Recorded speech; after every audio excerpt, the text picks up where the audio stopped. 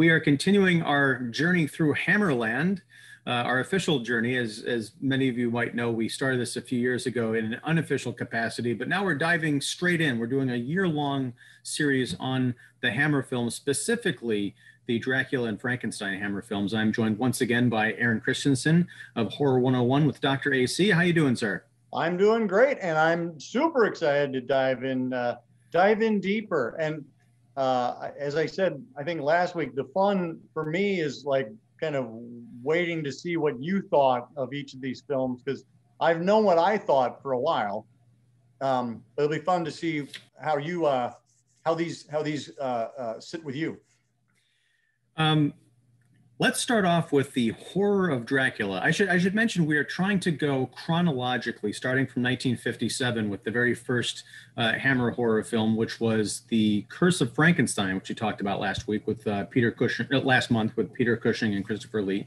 Now we're in 1958. We're doing a double feature because there are actually two Hammer monster films: The Horror of Dracula, aka Dracula in the UK, which you helped really filled me in on, because I looked for Dracula Hammer and nothing came up. It was just this Horror of Dracula. I'm like, what's up with that? You set me straight. And then The Revenge of Frankenstein, which is a direct sequel to the movie we talked about last month. But as far as The Horror of Dracula, I had an extremely weird and awkward experience with this movie. Ooh. Do you remember watching this film with me back in 2019? Wait, we watched Horror of Dracula together? Yes, we did. Okay. I mean, I'm not, you could tell me anything happened in 2019. I'd be like, great. You know what? What was interesting was having watched it and going, but then again, you know, it's like, it's such a familiar film for me that, you know, it didn't surprise me that it seemed like I just watched this not too long ago. You telling me that we watched it in 2019, I'm a little surprised at that, but do you remember when it was? It was August of 2019. And the only reason I know that is because why do you know that? I keep a spreadsheet, a Google Doc of all the movies I watched in a given year. And I started that in 2019. So it took me an hour longer to watch The Horror of Dracula in the actual runtime, because I kept pausing and going to the internet to think, to look up on my own website, kickseat.com, to see, okay, I know that this is familiar. Did I watch this with AC? Did we podcast about it? The answer is no. So I'm thinking we just watched this on one of our movie afternoons, and just, I remember talking about it with you at your kitchen table specifically, but we didn't record anything about it. That's so funny. I mean, I have no recollection of that. And I'm scanning my, my spreadsheet as well. And I didn't see it, but that's okay. I do believe you. What'd you think having watched it for the second time? You know, I feel biased because it was so frustrating watching it that I remember loving it the first time I saw it. Once I got back into the rhythm, I'm like, oh yeah, this cool thing happened and all that. But because I was having this bizarre sense of deja vu, I just couldn't slip into it like I did the first time or with any of the other Dracula films. So I feel like this is probably gonna be the one that we talk about the least in this particular episode. But you know, it's Cushing coming off of playing Dr. Frankenstein and playing playing Van Helsing is quite a turn. He's going from this dreadful villain to the ultimate kind of hero in this horror lore.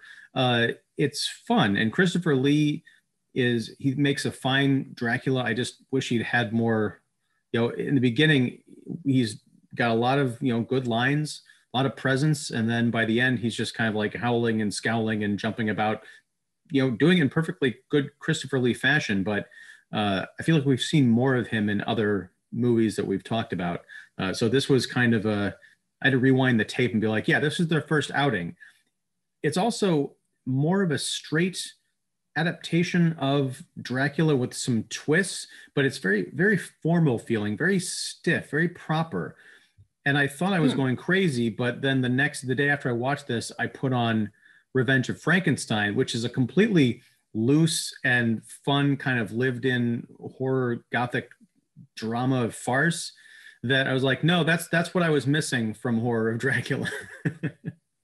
Interesting. Okay, well, because what well, we'll talk about Dracula first. Just the context was, yes, it was born of, Curse of Frankenstein had met with success. They immediately said, we got to get the second one going. And this one had Universal's blessing. Universal was actually going to be the distributor from the get-go, because Universal had the rights to the literary character at that time. Whoa. I think it went into the public domain. The novel went into the public domain in 1962 or 63, somewhere around there. And you'll notice that suddenly there's a lot more Dracula films. If you look prior to that, there actually aren't that many of them because Universal had to have the say. AIP, when they would do things, they did them under the Universal banner. But that was something I hadn't been aware of, that from the very beginning, Universal was in on it. They were like, great. Not only did you do a nice job with Curse of Frankenstein, this time we will benefit directly from it. And it was the first time that this novel that takes place, in London, in England, this was the first time that an Englishman had played Dracula. We'd had Bela Lugosi. We'd had there was one other person who had also played it, but Germany, Nosferatu. Oh yeah. Mm-hmm. But this was the first time that an Englishman had actually played, Dracula. And Lee was a known quantity, but this is the one that made him a star. I can see that because, well, he's actually allowed to give a more traditional performance aside from just being the kind of the silent monster from the previous film. But when he's interacting with Jonathan Harker, who comes to the castle, is almost like an agent of Van Helsing, which was a nice little wrinkle. Right. Now, I have not read the novel Dracula. I have not seen the original Universal Pictures film. I'm going to fix that this year. So I don't know how much of that was the invention of this particular movie, but it was sort of new to me. I mean, my frame of reference is Bram Stoker's Dracula, the Francis Ford Coppola movie, and that certainly wasn't the case, in that regard. But I like the surprise of Harker going to this castle. You realize that he is sort of setting a trap with Van Helsing as his backup, but things don't work out so well for him. And the ostensible hero of this movie doesn't make it very far.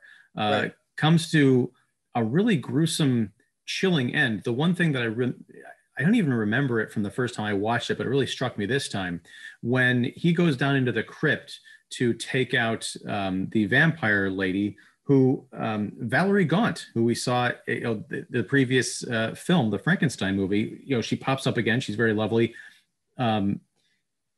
I didn't know who she was the first time we watched it, but now, again, since we're going on this journey, I'm starting to pick up these frames of reference, and it's very cool. He stakes her through the heart while she's sleeping. This awakens Dracula.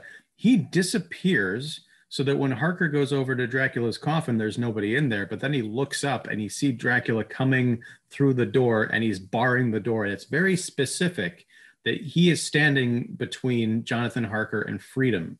And as he backs away against the wall, it's just, I was just imagining myself down there and how terrifying that must feel. So yeah, bravo. But then when Cushing comes into the picture and he's dealing with the family of Harker's fiance, and then was it her sister or her friend? I get the Mina Lucy thing kind of mixed up, but it becomes more about the gadgetry, I think, and the fun of watching Van Helsing use his old school instruments like the dictaphone and the stethoscope. There's a bit of comedy, what I perceive as comedy. I don't know if this is intentional or not, but he's visiting a patient who's having some kind of like chest pains or some kind of a problem. He has to like listen to her heart. He uses this new contraption. It's like a copper funnel, essentially, like an old school, like an old stethoscope. And the lady who's with the woman he's treating is like, oh, aren't you just going to put your head to her heart? And he's like, well, I've got this thing. It doesn't quite work out. So he ends up putting his head to her chest. It just seems like an invention that was meant to A, be more accurate, and B, be less invasive. And I was like, that was actually from, just that to clarify, that was from Revenge of Frankenstein, that use of the stethoscope. Was that? Oh my gosh. That's Frankenstein, but that's okay. I mean, you know. I'm sorry. I'm getting my movies mixed up. I just watched one of them this morning at 4 o'clock, which probably explains it. Watched them very close together. Yeah. But I agree. And what's interesting is that the dictaphone and the blood transfusion and things like that, those were all kind of cutting edge when Stoker wrote the novel. Just to back up really quick, Jimmy Sangster, who had also written the screenplay for Curse of Frankenstein, he does the adaptation here. And that was kind of his, he was tasked by the producer, Anthony Hines, to truncate everything as much as possible, to make it very compact. So everything is very, very much in the same neighborhood. You know, like his castle is not a huge sea voyage as it is in the novel, but it's a mere carriage ride away. But I think that's kind of the genius of Sangster's screenplay, is that he does bring everything together, and he tells everything very quickly by turning Harker into an agent of Van Helsing's. You know, we lose the librarian aspect, who has to then, we then need to bring it. It's like we're bringing it right into the fray. We know why he's there, and there's inherent dramatic conflict from the very beginning. And you know, what's fascinating is, you know, especially at the very beginning, Hammer was always very tight with their purse strings, and so economy was the name of the game. And I wish I thought to talk to you beforehand, but that set, that stage one that they use, they redressed, Bernard Robinson, production designer, redressed that set about 7 different times. It's the same set. And when you go back and watch it again, keep your eye on the staircase, because the staircase is always there. There's all sorts of string covering it. There's drapes, but like in the crypt, that staircase is the same staircase that he runs up at the end, up into the library. The library has the same staircase. That front room has the same staircase. Out back in the graveyard has the same staircase. Oh my God. It's amazing. And I had never realized that prior to this viewing. Somebody had just John Kitley told me. And I was like, oh my gosh, it's the same set over and over and over again. But I mean, I've seen this movie like maybe 7, 8 times, and that has never occurred to me before. So for everybody else out there watching it, keep your eye on the staircase and just keep going. Yep, that's stage one, and that's stage one, and that's stage one again, and stage one. See, now I don't know that I wanted to know that information, but thank you. It's kind of like, have we talked about the arrow on the FedEx logo? No, we have not. I'll have to send this to you later, but for anyone out there, Google real quick FedEx logo, bring it up in your images and find the arrow. It's a white arrow in the logo. Once you see it, you will never be able to see the FedEx logo in the same way again. You will just see the arrow. But no, that's a cool thing. And it does, even though I'm complaining about having watched something that I feel like I just saw because I did, I feel like I'm going to be going back to revisit Horror of Dracula, because it is quite a remarkable film. And I really did enjoy the climax of it when it's Van Helsing versus Dracula. The use of the sunlight, the use of those giant metal candlesticks that he smashes together to create a crucifix. The one thing that didn't quite work for me, I remember this being a criticism the first time I saw it, is when Dracula melts, his face, he's got like these golden little ruby, like gem eyes almost, and the fangs, but it's all covered under this ash. And it looks like an ashy Muppet cat or something. It was just kind of cuddly and cute and not horrifying like I've seen in other melted vampire pictures. Well, fun little fact on that is that I watched, I forget who put it out, apologies, but there's a 2012 restoration because there were a couple of scenes that were cut out of the original release by the British censors that have since been reintegrated. One of which being there in that final scene where Van Helsing forces Dracula into the sunlight and he begins to disintegrate. There was a thing where he reached up with his hand and like kind of clawed his hand down his face. And you saw like it kind of like digging into layers of flesh. Mm. And you don't get to see that in the cut version, but that's been reinstated since. And that, I think that provides a smoother transition from the flesh Dracula and the dusty Dracula at the end, the one that you were just referring to. Yeah, I don't think I saw the flesh bit. So it's a special cut. Where can I? It's a newly remastered version from 2012 that reinstates some of the cut footage that had been shot and then removed at the censor's request. Is that on Blu-ray or something? Or it is, and okay. I will conjure that for you before we leave. Okay. But I also want to throw in that the referring to the climax, Cushing was initially supposed to pull out a crucifix and show that to Lee and force him into the sunlight.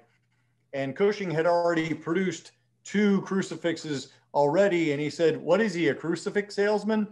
So that was Cushing's idea to come up with the candlestick, creating the cross, it was Cushing's idea to have him run down the table and jump on the drapes and pull down the drapes to reveal the sunlight.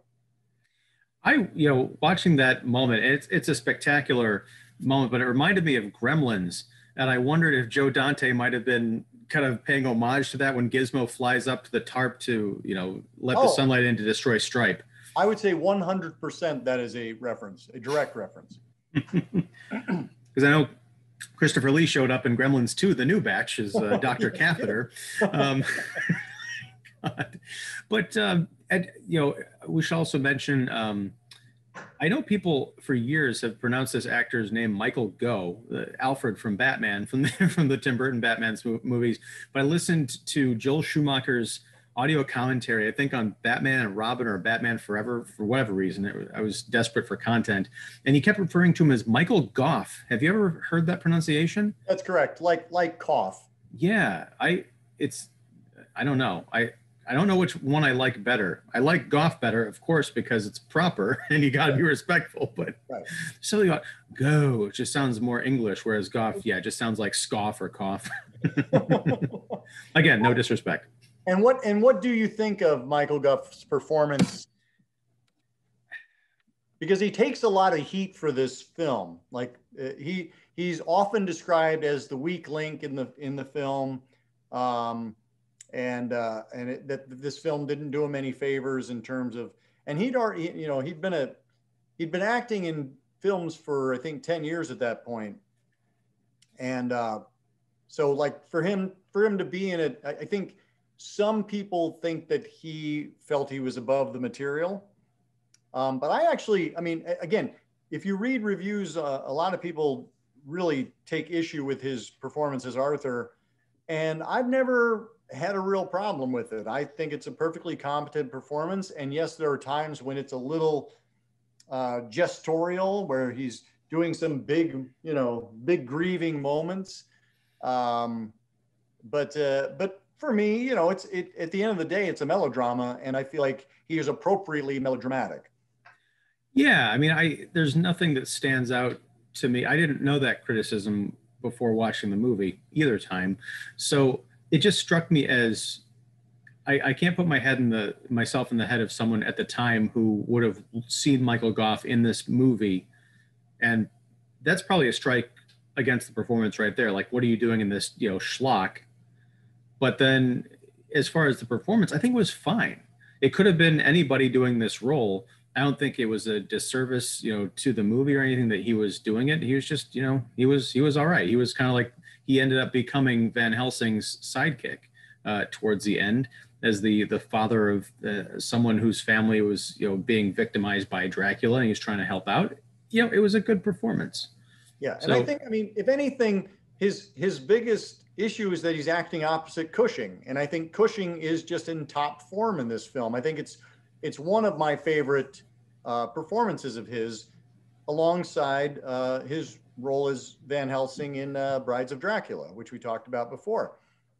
I think he really does it, because I think Cushing, as great as he is as Frankenstein, I love, like, there's just a sense of nobility. I think that, like, for Cushing is the good guy and Lee is the bad guy. And while they did occasionally switch sides, I think there's a reason why they became typecast in those roles, the force of good and the force of evil, because there's just kind of an inherent decency to Cushing. And when you put, that sense of drive and purpose that he brings to Van Helsing, I just find it fascinating and completely watchable. Yeah, I mean, I feel like this Hammerland series is going to become just rename it the Peter Cushing Love Fest, because he is amazing. And yeah, I like that he's able to take on both of these kinds of roles and excel at both of them. I'm kind of leaning towards the Frankenstein as far as my preferred character of his. But you bring up a good point in relation to Michael Gough, which is, and this is just speculation on my part, if people were not thrilled about his performance, perhaps it was because he was trying to step aside and not take away anything from Peter Cushing's role, because he is the star. Gough is playing the reluctant sidekick who's, you don't think he's going to be in the movie more than 2 minutes until he is. He's drawn into it by circumstance. So that's a perfectly acceptable thing to kind of step back and just do your part. Not like, I'm the great Michael Gough and I'm in this vampire film, it's mine. No, and pardon the bad impression. That was a great Michael Gough impression, by the way. You're too kind. So anything else to say about the horror of Dracula? I mean, we'll probably weave back around to it while talking Frankenstein, but anything before we jump over? I think it is, it's considered by many kind of to be one of the most important Hammer films, because it really did get the ball rolling. It was the 1-2 punch, in the same way that Dracula and Frankenstein were the 1-2 punch for Universal. Both came out in 1931. These two films came out within, I think, 9 months of each other for Hammer, and they became kind of like what the studio became identified with. Fun fact, Horror of Dracula had its world premiere in Milwaukee, Wisconsin, of all places. Really? It premiered there, I think, like a week or two before it played in the UK. And again, that was because Universal had their distribution deal. So yes, it opened in Milwaukee, Wisconsin. Were Peter Cushing and Christopher Lee like stomping around Milwaukee, like going to the red carpet and finding a local pub or something? You know what? If that's not true, I want it to be. I want there to be this is going to sound offensive, but it's the best analogy I can come up with. I want there to be a One Night in Miami style movie about the premiere night. Right. Yes. Oh man. Movie. Let's do that. Let's do that. Oh man. So yeah, we got Christopher Lee, Peter Cushing, Michael Gough, and who would be the fourth? Legend? Probably Terence Fisher, right? Yes. And it's remarkable because he did Curse of Frankenstein, Revenge of Frankenstein, Horror of Dracula, all within the course of, I mean, these were released a year apart, but he was just churning through this stuff. It's quite incredible. The fact that they are all fantastic movies for different reasons is, quite remarkable. And I think that brings us neatly to Revenge of Frankenstein. I love this movie. I love Horror of Dracula in its own way, but again, I think I was more impressed with it the first time I saw it because it was very new and I was trying to get over myself during the second viewing. But as far as Revenge of Frankenstein goes, it does what I love about all sequels, which is you get the origin film. and it's kind of standard, kind of rote. We've been there, but in the sequel, you've got a lot more room to breathe because you don't have to go establishing or reestablishing things again. And we start off at the very end, essentially, of the previous movie where Dr. Frankenstein is being set to be executed. We open with a beautiful shot of the guillotine. That's the credits play over the guillotine. One thing I need your help on, though.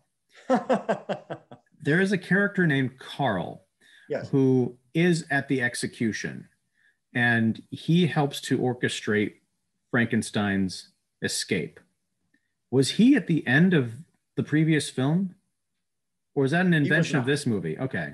Or maybe he was there and we just didn't see it. I don't remember it. No. We were left with Curse of Frankenstein thinking that he and the priest are going to ascend the scaffolding together and only one of them will come back down. Okay. How Carl ended up in the equation, I have no idea. Okay, so it starts with a bit of a retcon, but that's fine because it's a great little switcheroo there, with Frankenstein kind of faking his own death, and there's actually the priest's body ends up in that grave, and then we've got these two kind of drunken barflies who decide to go dig up the body in the cemetery, and they discover the secret, but one of them runs away, right? And it's the second one who kind of gets confronted. And this is what I mean about the playfulness and the fun kind of tone of this movie. It's established in the bar that the one guy has a heart condition. Right. He's like, I've got a weak heart. This guy's paying us 10 kroners or whatever to go 10 marks. Yeah, to go dig up this body. And he has to convince his friend. They go to the cemetery. They realize that the body in there is not Frankenstein. And in fact, Frankenstein shows up and says, I'm Dr. Frankenstein. Guy has a heart attack and falls back into the grave. Well, what's funny is it's like that body, I think, is the one that ends up in the laboratory. And I don't know if they used the priest's body or if they used the old drunk's body. I wondered about that because I'd have to go back and look because the body is very distinct, but I don't remember. I don't know if it looks enough like the barfly guy to, it might be the case, but I imagine them being different people. Yeah, well, he's certainly lean and more shaped like Cushing than the priest was. True. And what I really dig about this movie is, even more so than Curse of Frankenstein, this movie is about Dr. Frankenstein. Even to the point where we get to the monster. Last time we had Christopher Lee as this like pussy amalgam of different people. In this one, Frankenstein has really kind of learned his lesson. He's spent 3 years in a different village doing, a legit medical practice. He's become very popular. But then he also does charity work at the hospital where he gets the parts to do his nasty deeds in the lab.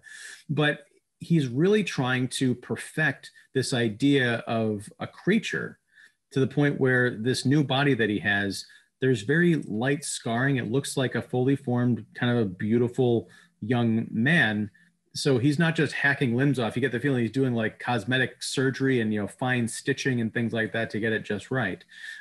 He gets a new assistant named, is it Cleva or Cleaver? I can't.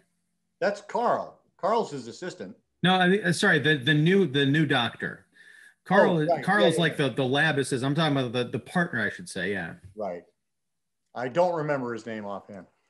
Yeah, I thought it was like Clev, but that doesn't sound right. I mean, I'm sure there's certainly a Clev at some point in the Hammer, because why would there be? Oh, I really should know this, but again, 4 o'clock in the morning. And I even took notes, but I can't really read them right now because it's illegible and rude to do so on a podcast. Yes, it is Cleve, Kleve. Okay, Cleve. Oh, so but he is in Curse of Frankenstein. You had a doctor who came to, I guess, teach young, recently sort of orphaned Frankenstein. And he realized the power of this kid's genius and ended up just kind of like sticking with him until he could no longer help him out because of moral reasons. He found out what he was up to. This guy, Cleve, is a local doctor who is a part of that medical council. They have this big meeting to discuss the problem of Frankenstein. He's stealing everybody's patients. He's wildly popular, and he refuses to join their guild. Partially, and I love this because when he first showed up into town 3 years ago, he asked, "Could I be part of this guild?" And they're like, "Who are you? Go away." So he did. But Cleve figures out that Frankenstein is the Frankenstein of this horrible legend from a few years ago, the one who created the monster and then disappeared, or is allegedly executed. Sort of uses blackmail against him, but he really just wants to help and be involved in these experiments and see where they go. So it's a completely different kind of partnership than the one that we saw in the previous film, all the way up through the very end, which I love, taking these familiar elements and really going different places with them. I agree. I mean, what's funny is, as you said, it's a very different kind of monster this time around. Although he does still kind of piecemeal together a body that he will use at the very end from these working in the poorhouse, the hospital, just kind of like collecting limbs here and there that he lops off of the unfortunates that are kind of like, yeah, that arm's going to have to go. And he's like, what? Really? Wait, why? Well, but to that end, to finish that little exchange, he says that arm's got to go, and he says you can't take his arm; it'll ruin his career. And he says, well, what's his profession? He says pickpocket. But bumps. Well, and you do point, like, there's a lot more kind of play in this film as opposed. Curse of Frankenstein is pretty much a very straightforward, sober affair. This one has a little. You referred to the listening to. He does have to put his ear to the chest of a young eligible maiden at the urging of her mother, because she would like to see her daughter married off to this fine man. So we see a lot of little the two drunks that end up digging up the grave. One of them is Michael Ripper, and you're going to see a lot of him. He is one of the stalwarts of Hammer horror. He always shows up in little bit parts. It's kind of like the Where's Waldo of Hammer, because you're always going to go, oh, there he is. Now it's a Hammer film. But yeah, he plays the more drunken of them, not the one with the heart condition, but the other one. Mm. So the smart one. Plenty of him. Yeah, you'll see more of him to come. Well, okay, so there is a lovely young lady, Miss Conrad, who volunteers, or I guess she's getting paid, but to work, for Frankenstein at the hospital, like caring for the patients, bringing them like snacks and just tending to their needs. She ends up causing a lot of trouble inadvertently, as happened with Horror of Dracula, honestly, with like the housekeeper who's, oh, my dear, you're so hot, let's open the window, let some fresh air and vampires. But the thing is with Miss Conrad, she becomes this, not the damsel in distress. She's got her own life and her own thing going on, completely separate from what's happening with Cleve and Frankenstein. Another thing that I absolutely loved, which is, kind of underscored by this high society dinner that happens later in the film. Any other film, I feel like they would have all been going to this thing together, but they just they need some information. So they go and track her down. She's like, no, I'm here with my friends. What are you doing here? And because Revenge of Frankenstein is an original story, I suppose a little plot recap is in order. You've got Carl, who is Frankenstein's assistant, and he has issues with his eye. He's got a curled hand. He's got a limp. Basically, he's a mess. And Frankenstein has promised to get him a new body. So they're going to do a brain transplant. And so they that's what he and Cleve set out to do. They get the two bodies, take one brain, stick it in the other body, and that becomes the new Carl, played by Michael Gwynn. And what happens is that it's a success, but much like his previous success, there's something has to go wrong, and in this case, a sadistic janitor beats him soundly about the head, which presumably causes brain damage and causes his body to revert back to its slope-eyed and gammy hand of his former, which I think it's an interesting leap. I'm kind of like, well, because Frankenstein says it's not brain damage that caused the deficiencies in Carl, that it was, that it was blood clot, yeah. That it was physical, exactly. So it's one of those things I kind of like go, that's fun, but it's not necessarily playing by the rules that you've laid out. Unless, because that's an excellent point, but what I'm wondering, because what I took from it was they make direct reference to what went wrong with Curse of Frankenstein with the original creature, which was essentially that the brain in the bag got dropped and they picked it up and they still used it anyway. And they got a bullet put through it. That's true. But in this case, yeah, everything goes fine until that janitor beats the crap out of Frankenstein. I got the idea that, if a blood clot can do that to a body, then Frankenstein escapes from the room the kind of recovery room that he's in.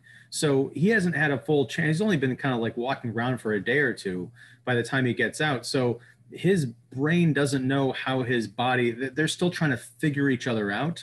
Yep. So I can see how getting this trauma, not necessarily that I buy, to your point, that he goes back to being exactly the same Carl as before, but I can see how that would kind of drive his system a little bit crazy and his body's starting to break down. It could just be a coincidence that his body starts rejecting its own self in ways that mirrored what happened with Carl. Yeah, and I think that's just, again, it's a fun little horror trope, but it's something that, logically really it's quite a leap. But it also allows the creature to confront its creator, when he shows up at that party. And as in the case of the original Frankenstein novel, the creator rejects his creation. And, to his own, well, not to his own detriment, because what happens to Dr. Frankenstein is sort of unrelated to what happens to the creature, but is a fantastic comeuppance. One thing I want to mention before we get, because we're kind of moving towards the climax, I want to rewind a bit to talk about Michael Gwynn's performance. He's given a real chance to act and be a person instead of just this mindless monster. The brain transplant works ostensibly perfectly because it's his brain in this new body, which is quite a nice, robust physical form. He's, you see the thrashing about and the kind of confusion initially as you would, but especially when he's talking to Ms. Conrad, I believe, and also to Cleve, not so much Frankenstein because he's still a bastard, but when he's interacting with people, he's having conversations, he's expressing himself. There's a lovely moment where Cleve is trying to, as Frankenstein has ordered him, keep the subject engaged, keep him awake, keep him talking. So he's like, oh yeah, the experiment went great. And when we tell all the scientists of the world, you're going to be famous. People are going to come from all around to look at you. And Carl says, he starts to panic. He's like, all my life, people have been looking at me. I want to be left alone. This beautiful switcheroo of context of what does it mean to be looked at? Right. Right. No, that's a great observation. Fun. Michael Gwynn would actually show up later in Scars of Dracula. He plays the ineffectual priest who gets attacked by the bats. I don't know if you remember this, but we'll come back around to him. In a few years, he will be once again in Hammerland. Awesome. And also, Eunice Eunice Gayson, who plays Miss Conrad, she is actually one of the first Bond girls. She played Sylvia Trench in Dr. No. That's a movie I think So I might actually watch this year. I was thinking about watching James Bond. Yeah. You will see a familiar face. But yeah, Michael Gwynn was great. It's unfortunate. I mean, I like that his character arc is such that he goes from, being sort of, deformed to becoming the more ideal version that he's always wanted to kind of regressing. It's a nice tragic story, except when he begins regressing and he starts like slobbering and kind of like going into monster mode, because that's what a monster movie requires. Yep. He looked a lot like Michael Palin from Monty Python. I couldn't get that in my head. I just sort of giggle when he's attacking like the lady that's, she's left her lover in the dark and encounters Frankenstein at the bottom of the stairs, or Carl, I should say. That was just a little bit too funny for me. But I like where it goes. I also like what happens to Dr. Frankenstein after his creature dies. He's under suspicion and under investigation. He seems completely unbothered by he's like, yeah, I've got plans. This will, if it blows over, it does. If not, I got a backup plan. But he's making his rounds by himself through the hospital ward of the downtrodden that he's been using for experiments, and they're all onto him now. They know which Frankenstein he is. They beat the crap out of him. And it's shocking when Cleve comes in, rescues Frankenstein, and puts him up on the bed, just how wounded and sickly Peter Cushing looks. It looks as if he lost 60 pounds and then they put him in a bunch of like fright makeup. Mm-hmm. Yeah, no, I mean, it's a great, I mean, what ultimately ends up happening and how we can see how the series is going to continue. It's a fun, ridiculous, but fun little conceit. It is. I don't know. I guess we can leave the ending ultimately for people who haven't seen it yet to discover for themselves. I think they'd absolutely should.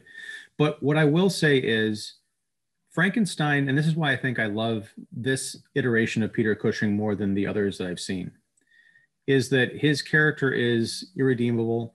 He's a bastard. He's killing people for his own, mad scientist ends. But there's a big part of me that understands all this and still really wants to see him succeed. It's like he gets closer and closer every movie. It's like he's almost there. So close. Well, somebody points out, I was reading a write-up, and somebody points out that this movie is actually the first one in which the transplant is successful. Like the final transplant is successful. And it's like, oh yeah, I guess that's kind of true.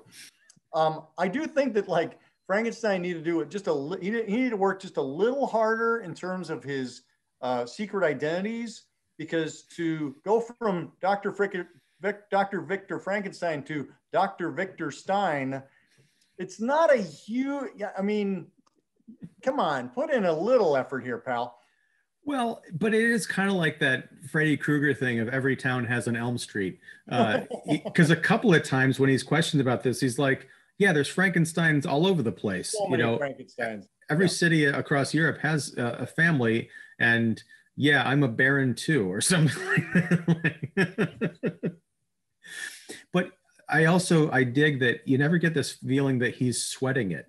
He either thinks he's way smarter than anybody who's questioning him, which he probably is, or he's like, this is, he's the Elon Musk of, of diabolical plans. He's got backups for his backups. And I think that's something you're going to appreciate as time goes on, because Dr. Frankenstein gets in hot water all the time and you will never see him sweat.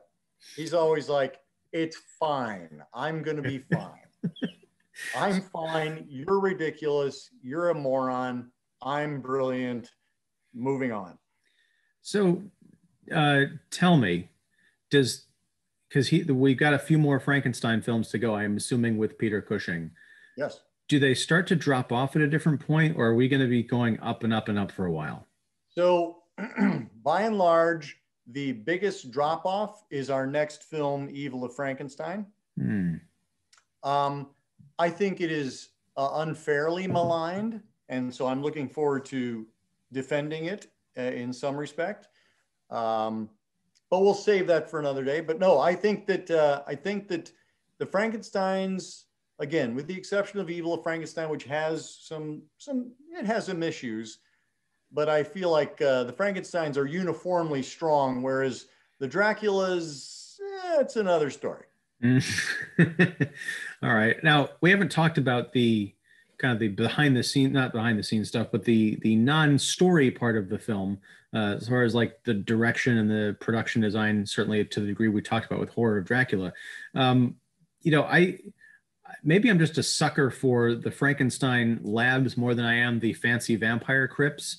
But, you know, again, he's got the coolest equipment. He's got this, there's like a 5-minute scene that in any other context would have felt like padding, but we get to see the electronic brain that he has cooked up, a machine hooked up to an arm, hooked up to a pair of eyes. And he's just showing this off to Cleve as sort of first tour around the lab. And like, I love that. I can watch an entire movie of Peter Cushing explains diabolical science. Yep. And how he goes around the room kind of flicking different switches. And I'm kind of like, I don't think any of that actually has anything to do with what you're doing. You're just showing off now. I was thinking about that. I think go back and watch it because I could kind of see it's almost like he's setting a little Rube Goldberg thing. Because I think one is like a fan and the next there's something moving. I feel like that makes sense, not scientifically, but there's something going on. Now, I will say now that we're kind of at the end of this is actually not one of my favorite Frankensteins. Wow, really? Right. And I wanted you to have your experience of it. I think I just find it a little silly. I find it has a little bit of the case of the cutes. Yeah. And that's, you know, I like my Frankenstein straight up, no chaser. So, I mean, the fact that we have, you know, like we have those, I defy anybody to look at the scene with the eyeballs kind of moving around and not laugh.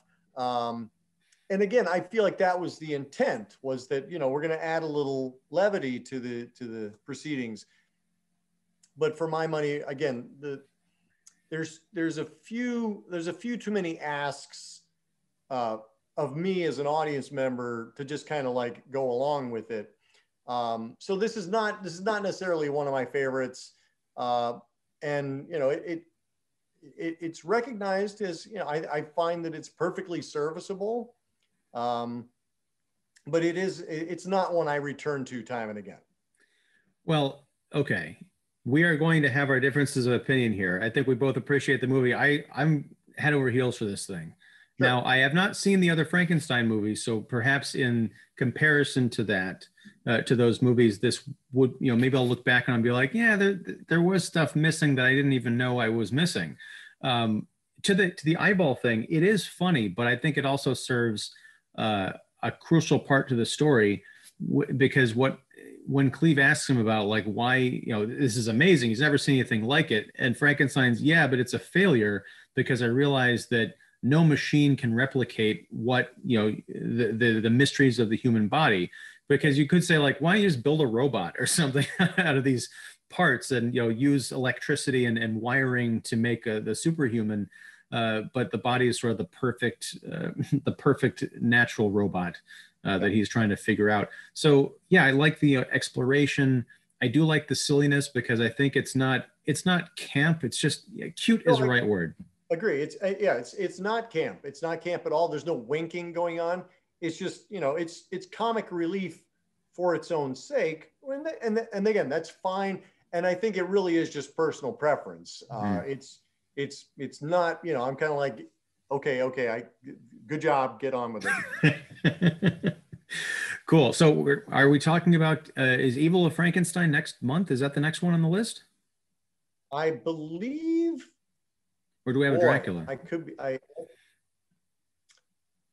it won't, well, Brides of Dracula came in 1960. And so I think what we're moving into next, because they did, the thing is like they took a little break from Lee took a very long break from playing Dracula. He did not come back until 1965, I believe, is when 65 or 64 is when Dracula, Prince of Darkness came out. And so Evil of Frankenstein is 1964. So we will either be talking about it next, or let me just see when Dracula, Prince of Darkness was. 66. So yes, Evil of Frankenstein will be next. Okay, and there's not a Dracula in there. What was Hammer were they putting out different films at this point because of the successes of these? The thing was that Lee did not want to come back and play Dracula. And so that's why he took 8 years basically between Horror of Dracula and Dracula, Prince of Darkness. But there was Brides of Dracula with Cushing. There was Kiss of the Vampire in 63. So they were trying to do other vampire movies. They weren't a legit Dracula movie. Okay, that's kind of what I was getting at, because we're kind of sticking to the name brand Monsters with Hammer. And maybe this is something to end on. With the successes of these 3 films that we've talked about within the course of a year, how did this send Hammer into overdrive, or how much content how many movies were they putting out after this period? It was definitely it started the Hammer horror machine in earnest. They had toyed around with some sci-fi. They were a full-blooded, pardon the expression, full-blooded studio and doing all sorts of genres. But this is the one that really put them on the map internationally. And so it became kind of what they were identified with, which was this gothic horror. But, when you dig deeper into Hammer, you're going to find that, they did thrillers, and they did black and white, kind of like Psycho ripoffs. And, there was a lot more to Hammer than just the gothic Hammer, Frankensteins and Draculas, but those tend to be a lot of people's entry point into Hammer. So I'm glad we're taking the journey that we are, and it'll be fun to actually step off the path from time to time and, check out what else Hammer had to offer. Yeah. Well, I'm definitely, I'm glad you're along for the ride. How long are we going to take? How deep are we going to take this metaphor? Anyway, thank you again for talking about a movie we've already talked about, but it was good revisiting again, and a movie we haven't talked about. And, I'm deadly curious to find out about these other Frankenstein films, because Cushing, this has become one of my favorite characters and one of my favorite actors. So we'll be back next month with some more Hammerland. And until then, you are Aaron Christensen, once again, of Horror 101 with Dr. AC. Be sure and check that out. There'll be a link below. I'm Ian Simmons, as always, from Kicking the Seat. If you liked this video, please like and subscribe and all that good stuff. And we'll catch you next time. We got to come up with a great little cute outing, like an outro, a catchphrase. What do you think? We do. I think we need to come up with it, because it's not going to happen right now. No, like you've been hammered, or no. Great. That's it. No, that's it. No, that's not it. We'll think of something next month. It is Hammer time. We're going to get a copyright strike if you keep that up. No, we won't. Anyway, take care, man. I'll talk to you next month. Adios. Bye.